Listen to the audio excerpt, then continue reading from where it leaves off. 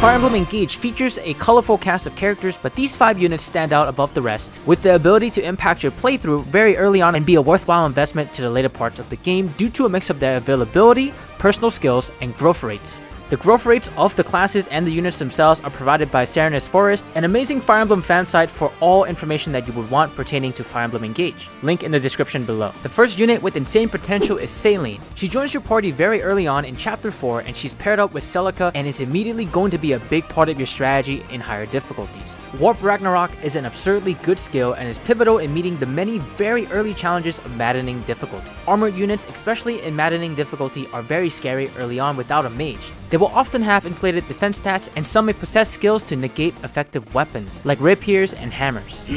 The real kicker is that armored units cannot be afflicted with break, which can really hurt your overall ability to safely take down troublesome foes. And this is where mages come in. Magic is very important early on as tank busters in this game, and Celine is one. And while you can equip Celica's ring onto anybody, Celine seems to be the most effective user, especially early on in the game. Celine's base stat growths are as follows. To those of you new to Fire Emblem, stat growths are essentially the percentage chance that your unit will gain a point in this stat whenever they level up.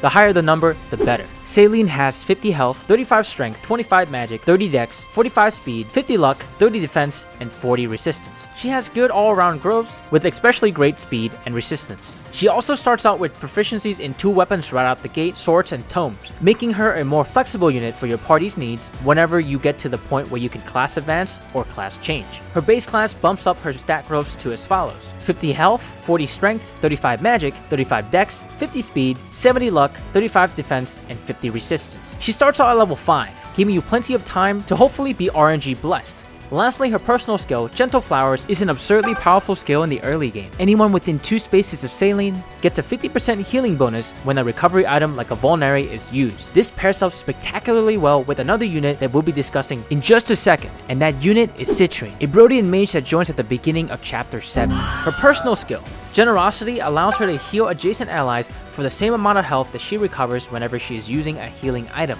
Using a healing item with Citrine 2 spaces away from Celine means that you're potentially going to be healing up to 5 units with a buffed recovery item. The immense value of this cannot be understated, especially for Maddening difficulty. She is a mage, which makes her a tank buster for those pesky armored units, especially early on in the game when you don't have a lot of tools to fight armored units yet. And mages in this game also ignore terrain bonuses from enemies. Citrine's base growths are as follows: 45 HP, 10 strength, 40 magic, 25 dex, 30 speed, 25 luck, 20 defense, and 40 resistance.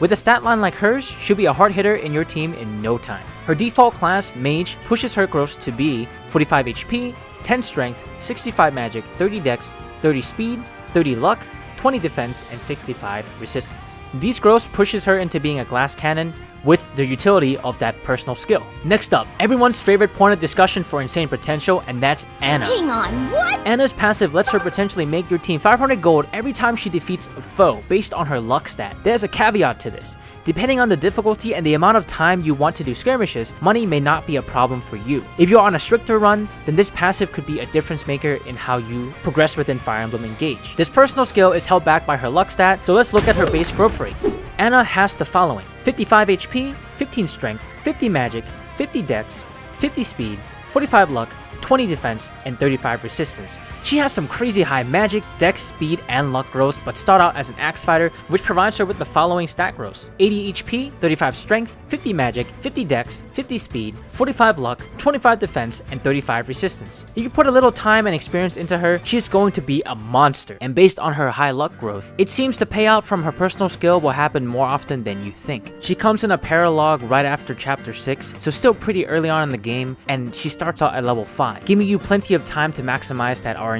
Before I continue with the rest of my list, which units is putting in the most work for you in your playthrough? Let us know in the comments below, and if you're having a good time so far, support this channel by giving this video a like and consider subscribing for more Fire Emblem Engage content. Thanks. Next up is a no-brainer in terms of potential. Recruitable in the first unlockable paralog unit right after Chapter 5, Jean is a martial monk with the personal skill of Expertise, which grants him enhanced growth stats when leveling up. What this means is that every time Jean levels up, the RNG for stat growth will trigger twice. The first time, let's say Jean levels up in strength but did not get speed, the game records that strength and re-rolls on the speed again. And this is not just speed, it's any stat that Jean did not roll successfully on the first go around. So when you level up, you essentially get to do the RNG process twice. twice, keeping the best of both worlds. Are you fucking serious? He also starts out at level 1, boosting this personal skill even farther. Jones' base growths are as follows: 50 HP, 20 strength, 20 magic, 35 dex, 40 speed, 45 luck, 20 defense, and 35 resistance. Not the greatest overall offensively, but good speed and dex. Starting out as a martial monk boosts his base stats to as follows: 50 HP, 30 strength, 45 magic, 35 dex, 40 speed, 55 luck, 30 defense, and 55 resistance. This makes him much more well-rounded. Although he is lacking in strength, he's still going to be somewhat really easy to level up in harder difficulties while still being very useful because he is a martial monk. Martial monks can utilize chain guards, which at the correct time will be vital in surviving some of the more challenging enemies that Maddening mode will throw at you, while at the same time giving Jean access to staffs, making him a lot easier to generate XP. But unlike the clerics of older games, he can still clean up kills and break spellcasters and thieves alike. By being very versatile right as you get him, he ends up being one of the best growth units that Fire Emblem has ever seen. Lastly, I did not see this unit coming, but they bring so much to the table that I really can't ignore this. At the start of chapter 6, you unlock your first thief within the game, Yunaka. Hiya, papaya. In this game, you don't need a thief to open up a treasure chest per se. However, the dagger weapon type has changed and is a lot stronger now. Anytime a unit is hit with a dagger, they get poisoned. Poison makes it so that the unit takes more damage, and this can stack. Daggers also have the versatile feature of being able to attack from 1 range and 2 range, making Yunaka a perfect unit to clean off a kill or to set up a kill for somebody else while at range. Yunaka's is personal skill, Train to Kill, gives her an additional 15% crit chance whenever she is on a terrain that provides her with a void. Now, that may not seem like a crazy thing, but is very synergistic with her base class of Thief, as that is a covert unit that provides the special ability of doubling any terrain bonuses that the unit possesses.